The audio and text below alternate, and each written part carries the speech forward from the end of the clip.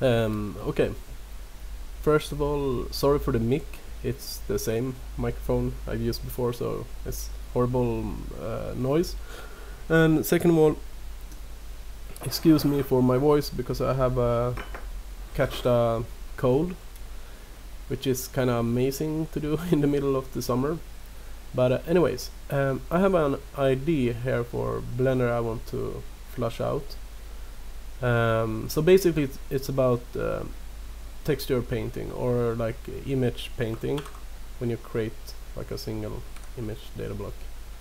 There are no layers available when you paint.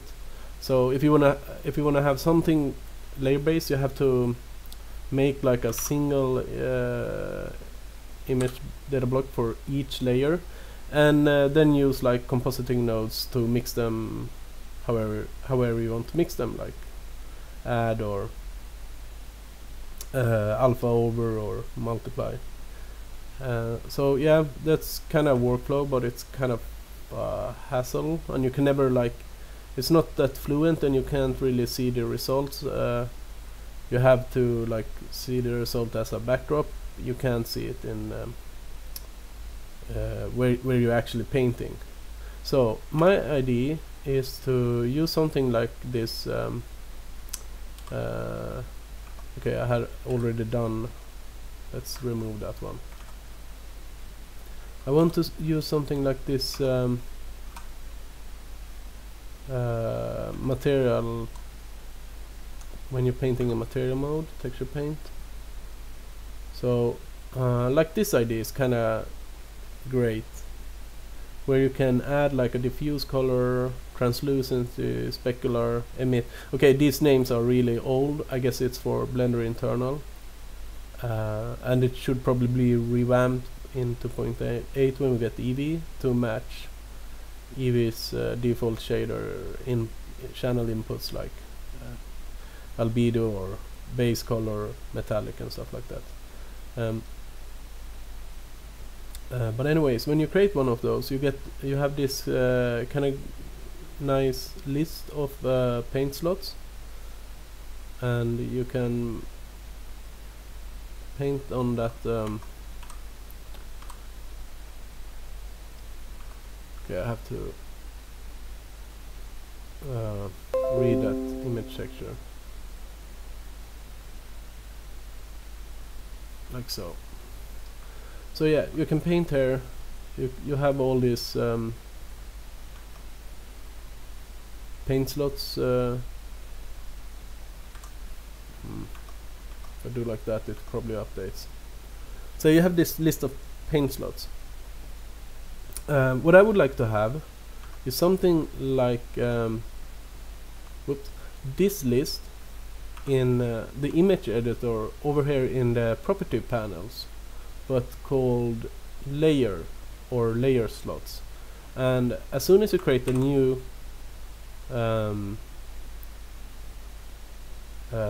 image data block, let's call this cloudy image.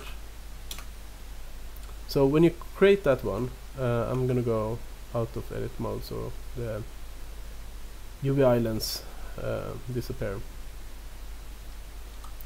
So when you create one of these data slots, the first thing it should generate is like the layer 1.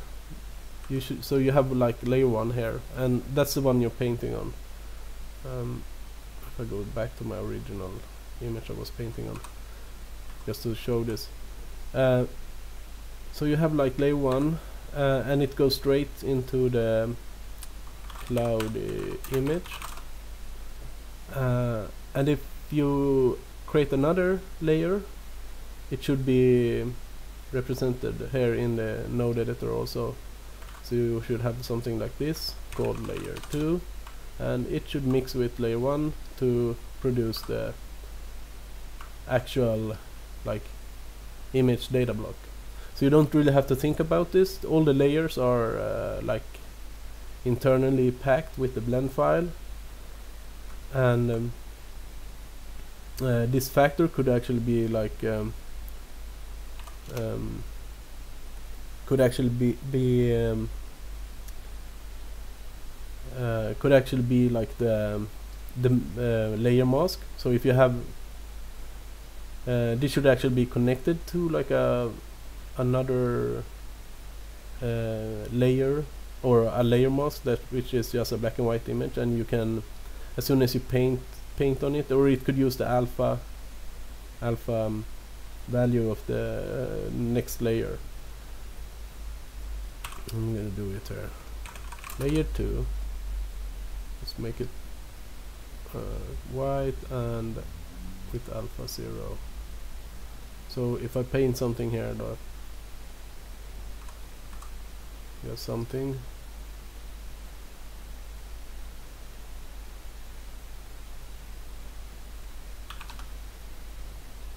So it should actually probably have like a alpha output also.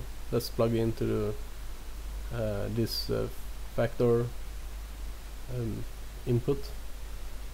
Now I should probably do something like this to just to show it. Layer 2 mask, and it should be a white image with full opacity, or let's make it a black image, so it's automatically masking out by default.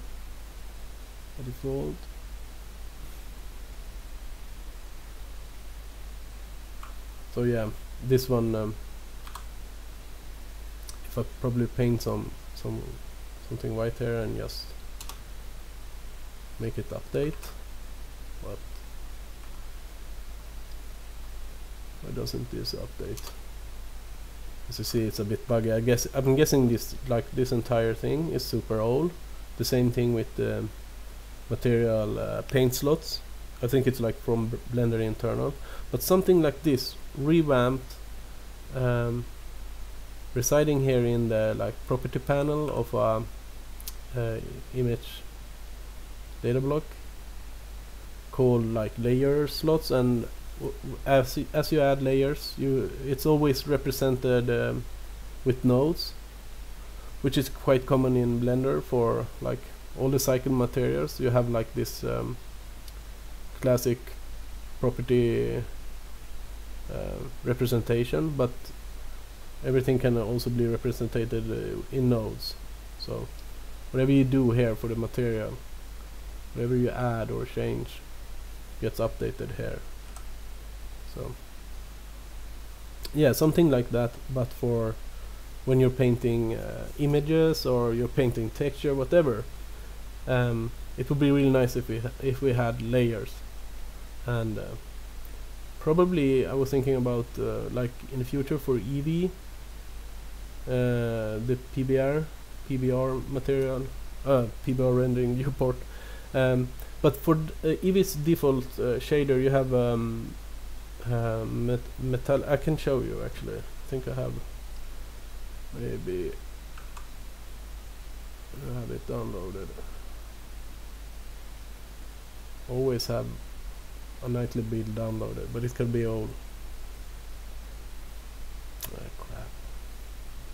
Just started 2 instances. Yeah. So no, not 3D view. Node editor. So for so you should have like a texture connected to almost all the inputs you're using, like base color, metallic, specular, normal, but that's probably generated. You're not gonna paint your normals, I hope, but for all the others one, you're gonna probably paint it. So with a system like this, maybe you could actually paint everything in one texture, but that's probably that's not gonna work. You're gonna have like a base color, but if we're ever gonna have something like a multi-channel painting in Blender, this node-based approach should probably be the way to go, because one thing I would like with this kind of approach is that if I'm painting something or painting a couple of layers, I can paint one layer mask and reuse it in this like node compositor.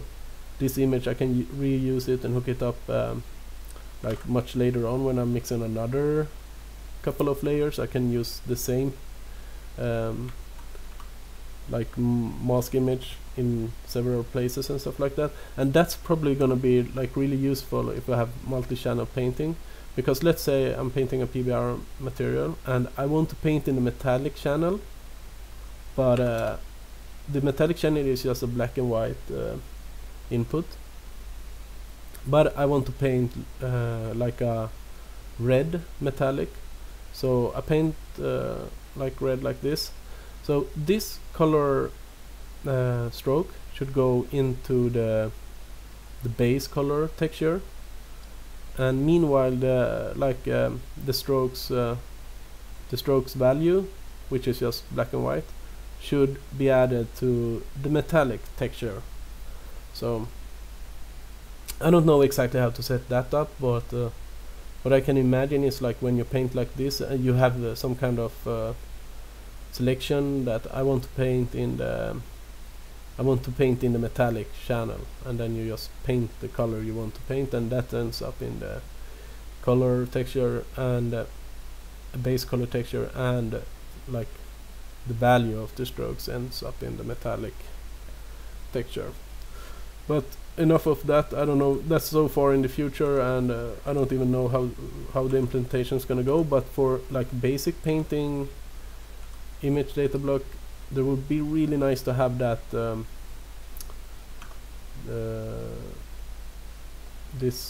like some kind of layer slots list or layers over here in the properties panel, so you can just add more layers, and you have also this like node representation of all the layers, that the combined results is the image data block that you created. So yeah, that was just my thoughts, and it would be really cool to have. I just want to say I tested Eevee. No, I tested a BPainter add-on. I bought it, but as I suspected, it kind of messed up the brushes I already had. For some reason, it added pressure sensitivity on strength on all my brushes. So I disable it for now. I'm probably gonna re-enable it in the future when I'm painting like 3D models like this. But for now, I'm set on painting just like these 2D paintings for a while. But what was good with BPainter is that you get like all these layers and layer masks, and you also got adjustment layers for hue and saturation. But everything is focusing on painting in like in the 3D view on a object. So whatever you have, all the layers and stuff is only appearing here, and you have to be in material view to see the like the combined final results. But I would like to have something like that that lives in the image editor, so you can get layers, and what you see is the combined result, and you can like change how the layers are mixed, and you can make layer masks and just paint here, and that would be really nice. So if any developer has any input or idea how to implement it,